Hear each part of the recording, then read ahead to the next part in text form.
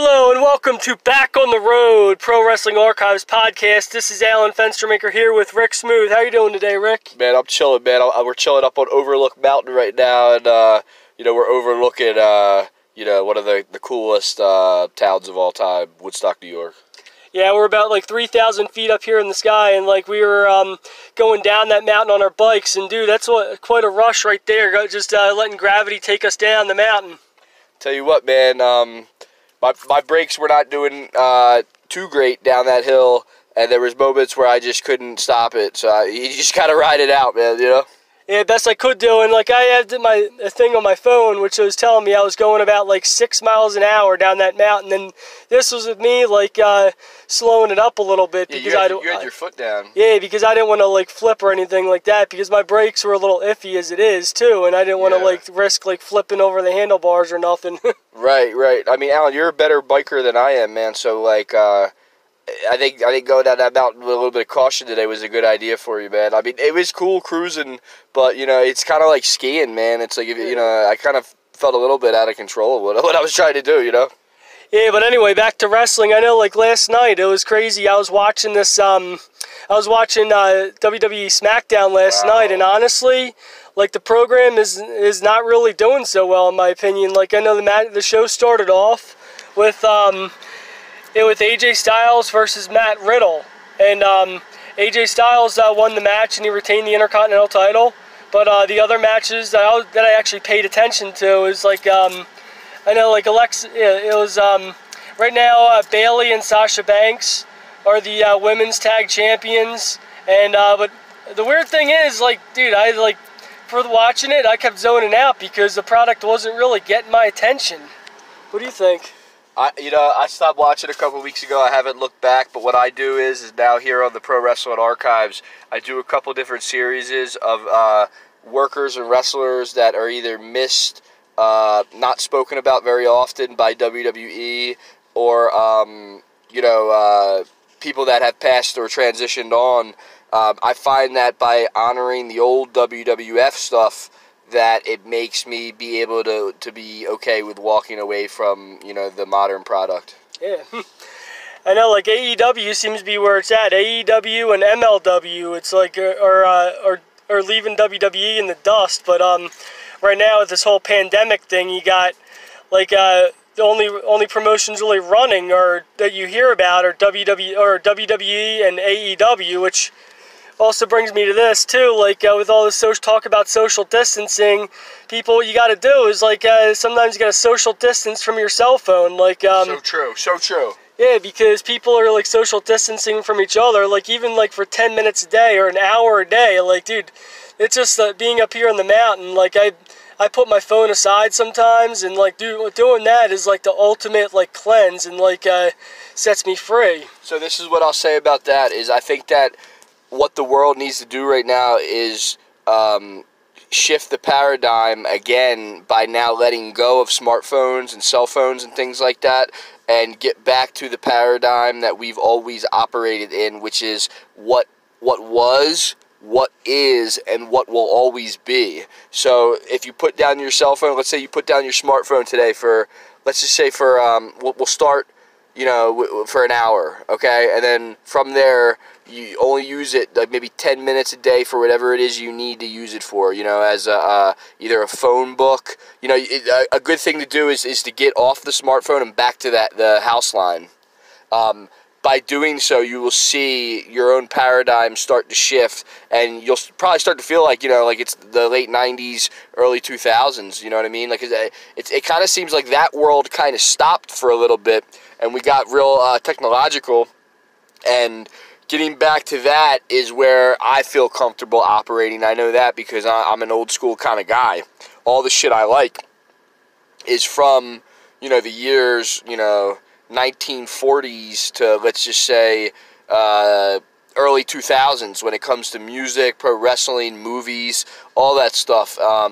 So if we could shift that paradigm back to where we feel comfortable operating, like I said, which is what was, what is, and what will always be, then I think humanity will survive this drought of good entertainment. Wow.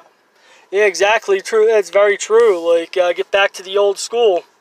And I guess that. Do you have anything else you want to talk about? Or? Yeah, absolutely. So, with AEW, I've been following it, and I like it. I'm looking forward to watching it this week. I've noticed a trend with them that they do one real hot week, and then they'll do a week that's not so hot.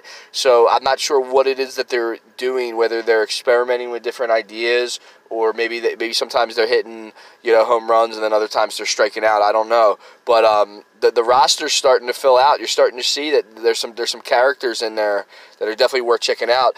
I get a little tired of the wrestling game stuff that they do. Like they mimic a lot of stuff from wrestling games. They are doing it in an innovative way that makes the wrestling different, which I think is okay, but they're mimicking some of the worst wrestling games when they're doing some of these moves that they're doing. Like the old THQ games were way better than the Rockstar games as far as gameplay. So I don't understand why take something from something that's not as good. Maybe that's just a flavor thing. Somebody might say, oh, well, you don't like this, but this person might like that, and that's okay. But I'd like to see the wrestling promoters give the real wrestling fans what they want, because I have that feeling if they do that, they will come back.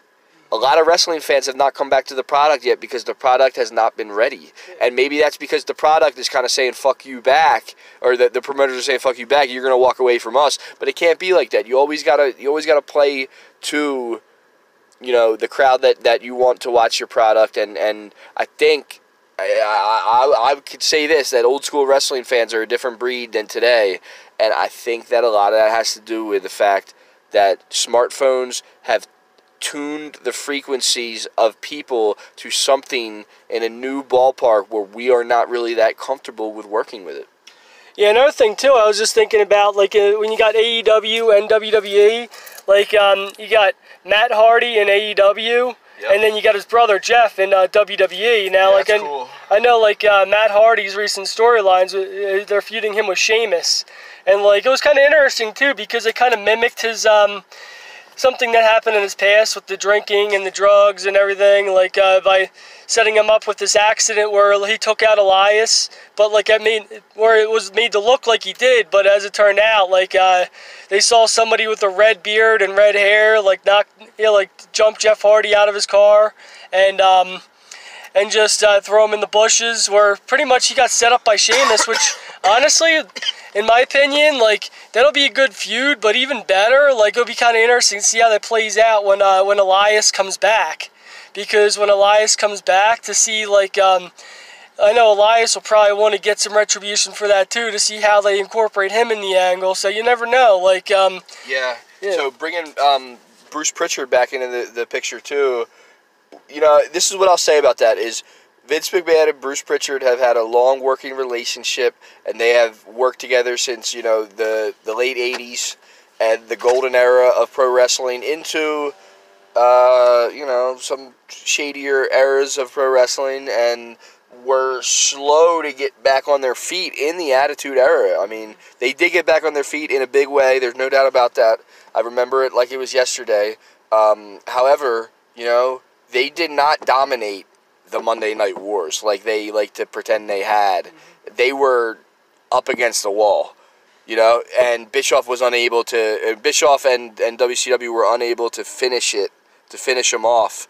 But I'm just at the point now where it's like, if Vince and Bruce Pritchard are doing something together, I'll know when the shit gets hot, because we're in the wrestling world, but I don't want to sit here and wait for them to figure out a fucking formula that works in a fucking, how do I say this? In a time period where fucking people aren't even fucking drinking in the woods like we used to when we were fucking kids, or getting that good shit. You know what I'm saying? I don't really care about fucking some soap opera fucking people talking to each other. It's fucking annoying. You know what I mean? Yeah. So I want to see a fight, man. I want to see some shit. That's what I want to see. Yeah, like a good old-fashioned steel cage match, like barbed wire. Like, that's one thing I liked about, like, be it as it may, I heard the stuff that's going around about CZW, Combat Zone Wrestling, but the last two shows I was at with them, like, I literally just started with them before the pandemic and all this shit hit the fan, but Like, those two Cage of Death matches I was at, they were pretty intense. Like, seeing the one manager climb up on the outside of the ring and get knocked into the barbed wire table at the bottom. And, like, people going through glass, hitting each other with light rods and all, too. Like, it brought back a lot of good ECW memories. But, yeah, so... Well, Combat Zone is definitely an alternative to... I guess what you could kind of say is old school wrestling or classic wrestling or whatever, but they're innovative with their promos in a way that I have not seen anybody do in a long time, and they're also like an interesting stop on the indies because, you know, people come there and you know, who knows what's going through their head as they're getting involved in hardcore wrestling, but then when they come out, you know, they're a little bit tougher and a little bit, you know, have seen some shit, you know? Yeah, John Moxley is one that was in CZW, and then he went MJF to too. Yeah, MJF, and then John Moxley went from there Chris WWE, Statlander. WWE, then from WWE to AEW. Yep. And like I actually like his John Moxley character better in AEW because he's actually able to shine because he's not being held back. Yeah, I think he's still getting there. He's another one. Do you think he's the toughest man on the planet? Because that's kind of his gimmick. I don't know if he's pulled that off yet, you know? Like, I like what he's doing, and he's got a good look, and I want to see him just stop with the bullshit, you know what I mean? I want to see him kick some fucking ass, man. Fuck the bullshit. Yeah, just completely unleashed, because I think it's kind of interesting, too, that his wife in real life, Renee, is still working with WWE, and he's with AEW, so, like... Him and his wife are working for competing companies. You know, and that's an interesting thing with all this stuff going on because if you watch the AEW show right before the riots in Minneapolis, Mike Tyson and those guys fucking mimicked that shit like crazy. They almost predicted it, and I'm wondering about what's going on here behind the scenes. Like, did I hear right? Was Tyson a Trump supporter? I don't know. I don't know. Like, I think of Tyson as more of a Tupac guy than I think of him as a political guy or something like that, or you know, just the fact that he's, you know, one of the biggest draws in boxing history. You know what I mean? He's one of the greatest fighters of all time. So I don't know what to make of him in AEW, but I liked it. And then I wonder because you know Vince is all caught up with his wife Linda and Trump shit. And being on that sports panel or whatever it is. So I wonder how all this stuff is fitting together and playing itself out behind the scenes in the wrestling business. Like, I know I've even seen like posts and all on Facebook and all like about Dwayne The Rock Johnson, like about him possibly running for president in 2020. I know that would be interesting if that happened because he's an Allentown guy too, man. Yeah. He's from out our way, Samoan Dynasty. I mean, I would vote for The Rock, but maybe not now. After I think we might need somebody to get us out of this hole we got in, you know, politically. Like I actually thought I saw something too on Facebook after that happened, like seeing like how The Rock went running for president, and then Stone Cold Steve Austin as vice president. Dude, that would be like that would be a trip to see The Rock and Stone Cold running the country. Or what about this, man? What if we had Jesse Ventura as the president and The Rock as the vice president? Yeah, and then Stone Cold as Department of Defense. Stone Cold as professional fucking throw me a beer. Yeah, yeah, they're Stone Cold. Like I could just see that someone trying to invade the country and Stone Cold giving him a stunner, knocking him out. Yeah, Stone Cold did stun Donald Trump, which, you know, there are videos of that on YouTube and shit. So if you're bored, you got to check out Steve Austin doing that. It's great. Here's the other thing, too.